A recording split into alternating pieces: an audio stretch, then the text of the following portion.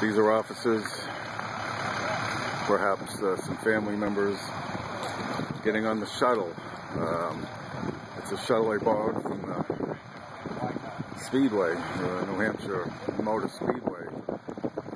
Because the weather's nice enough, they can use the open-air vehicle, the trailer, along with regular school buses, as you see. They're lined up like school dismissal time, only it's officers from all over the Northeast getting on them today.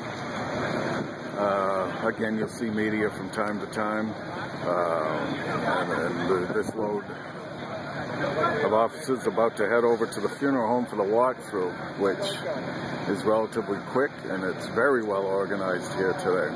Dean Shalhoup from the Telegraph, here in Hampton.